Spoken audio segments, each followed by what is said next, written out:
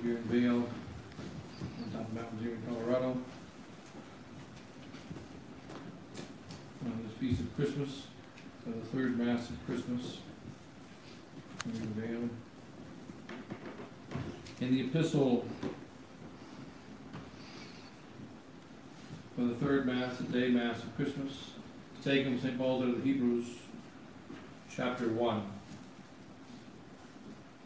God, who at sundry times and in divers manners spoke in times past to the fathers by the prophets, last of all in these days has spoken to us by his Son, whom he hath appointed heir of all things, by whom also he made the world, who being the brightness of his glory and the figure of his substance, and upholding all things by the word of his power, making purgation of sins, sitteth in the right hand of the Majesty on high, being made so much better than the angels, as he hath inherited a more excellent name than they. For to which of the angels hath he said at any time, Thou art my Son, this day have I begotten thee. And again, I will be to him a father, and he shall be to me a son. And again, when he bringeth in the first begotten in the world, he saith, And that all the angels of God adore him. And to the angels indeed he saith, He that maketh his angels spirits, and his ministers a flame of fire. But of the Son, thy throne, O God, is forever and ever. A scepter of justice is the scepter of thy kingdom. Thou hast loved justice and hated iniquity. Therefore God thy God hath anointed thee with the oil of gladness above thy fellows. And thou in the beginning, O Lord, didst found the earth, and the works of thy hands are in the heavens. They shall perish, but thou shalt continue. And they shall all grow old as a garment, and as a vesture shalt thou change them, and they shall be changed. But thou art the selfsame, and thy years shall not fail. Then the Gospel, reading that according to St. John, chapter 1.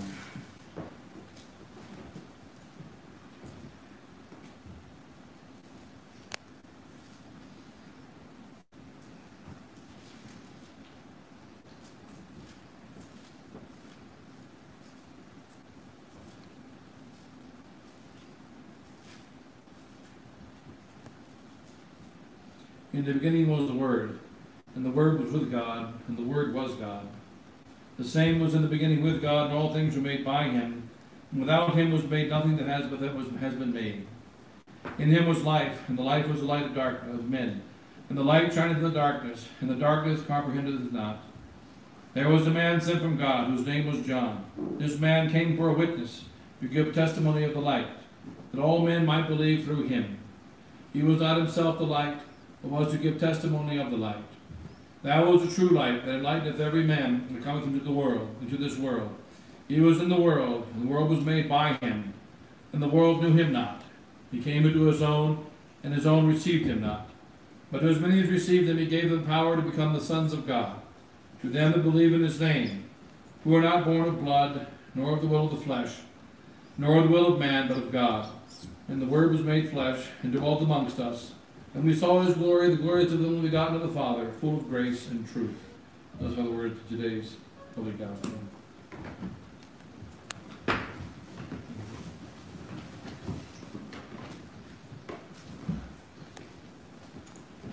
And Father, the Holy Ghost, amen. So in this third Mass of Christmas, the day Mass, which we're having in the nighttime, the third Mass of Christmas, we consider that the only light is God, and that Jesus Christ is God. And remember that he who was born in the cave 2,000 years ago is God. And that's why it's very significant when modern man speaks about Jesus Christ, especially modern politicians and modern people, they speak of him as what Christians believe and so on. And President Trump, in his Christmas address a few weeks ago or some days ago, in his Christmas address to the nation, he said that Jesus Christ is God. Not that Christians say that he is, that he is. And he said, we thank you, God, for sending your only Son to redeem us. When you consider the situation in the world today, that this is a very significant thing. And what Jesus Christ is not interested of what men say we are, what he wouldn't say he is. But what is he really? And whom do we say that he is? Remember when he blessed Simon, the son of John? He said to him, who do men say that I am? Well, and who do men say that the Son of Man is? Some Elias, some John the Baptist, some one of the prophets. Whom do you say that I am? I am who am. Whom do you say that I am? And therefore, by the power of the Holy Ghost, Simon the son of John stood up and said, Thou art the Christ, the Son of the living God. And when Simon the fisherman, who was very wise when he first met Jesus Christ, he was very wise, because when he made a great catch of fish, he realized that this great catch of fish was not because of himself, but only because of the power of God working in Jesus Christ, whom he did not yet know was God. But he knew he was of God. And therefore the wise Simon said, Depart from me, for I am a sinful man. These are the worst words, the first words that the great Simon said. Depart from me, for I am a sinful man. He recognized that he was a sinful man. He recognized Jesus Christ was a good man and man of God. He recognized that by God, fish came into his boat.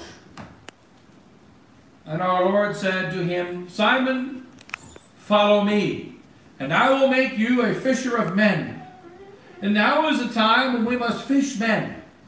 It is necessary to fish men. The church is made of fishers of men. Layers of traps, casters of nets, to gather the souls in the world to come to our Holy Mother the Church.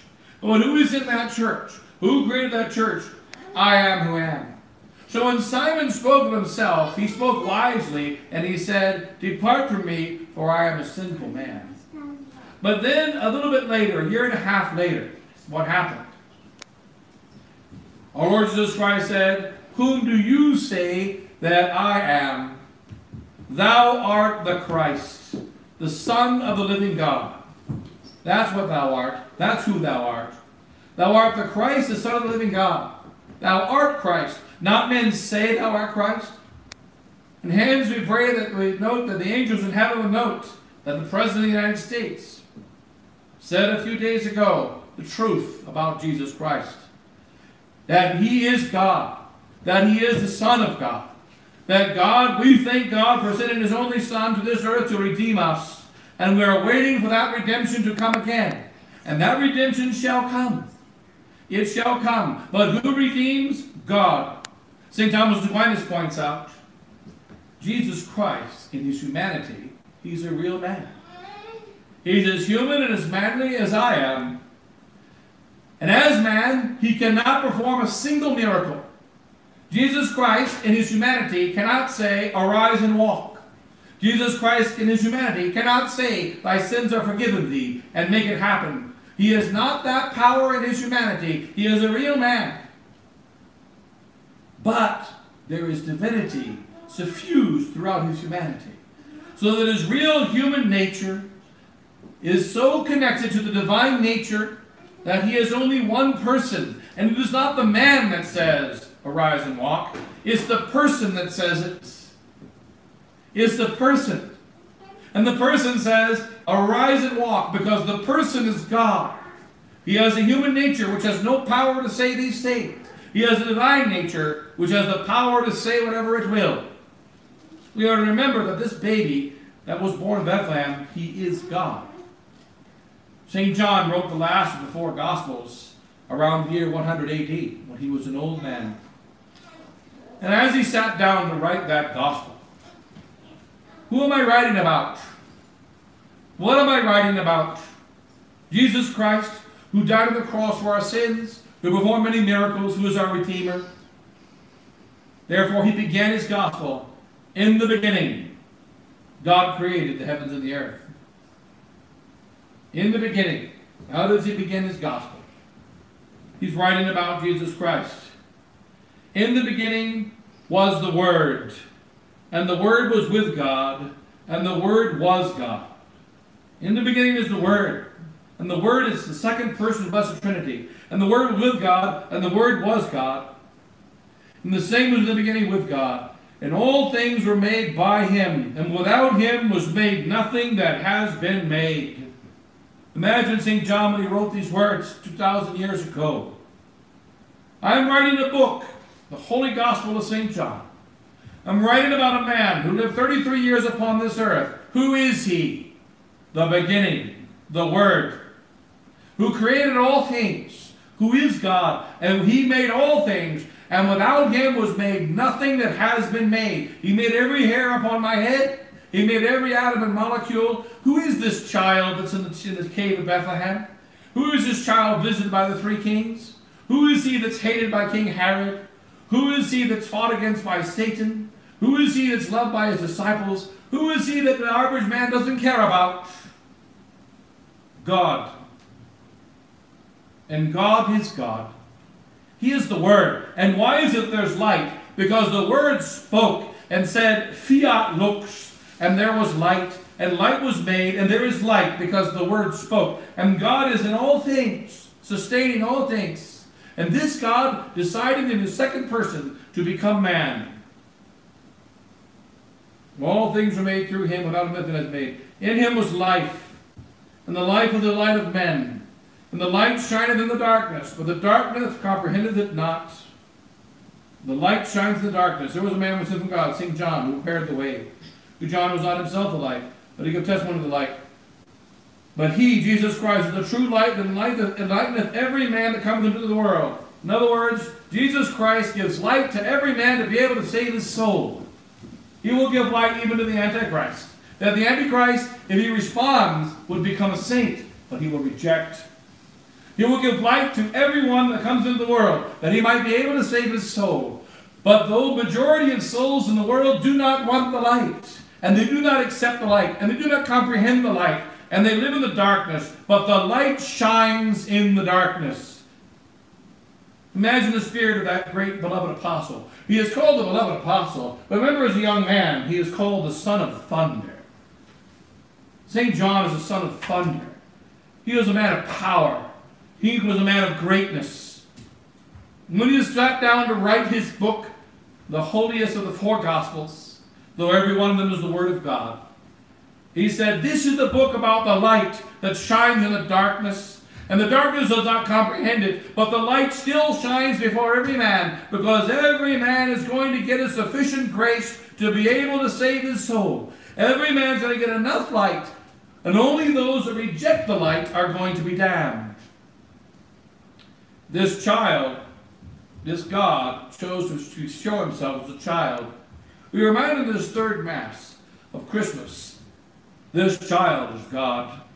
He is the Word. He is the Creator. He is the Alpha and the Omega, the beginning and the end of all things. He is God, and all other gods are devils.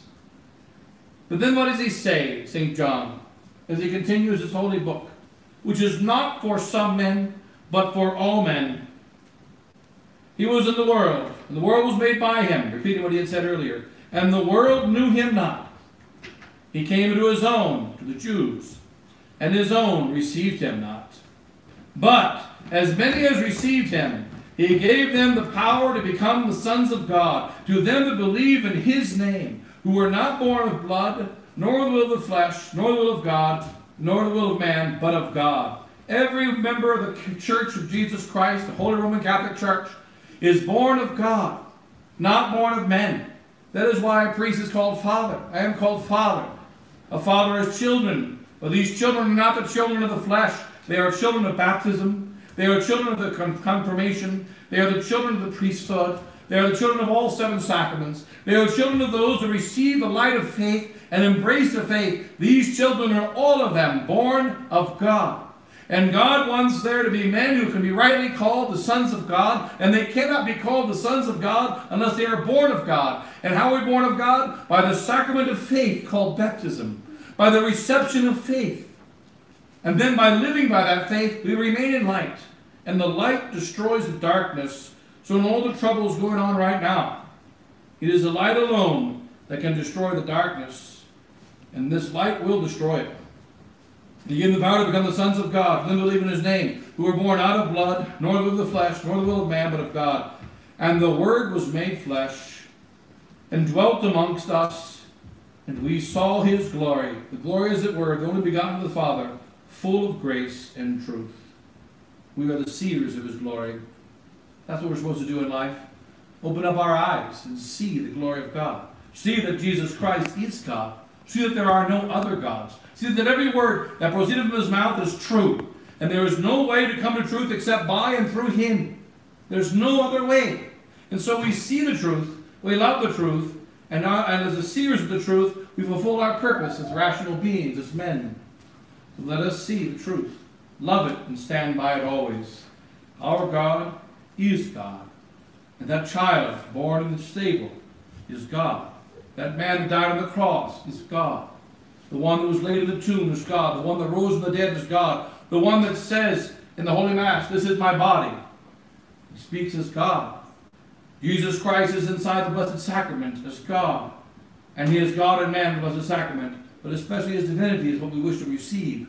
And let us receive that divinity and let it live inside of us so we can be truly called, as St. John asks, the sons of God. But only those who receive that light have the power to become the sons of God. And this is the answer to all the troubles of the world today.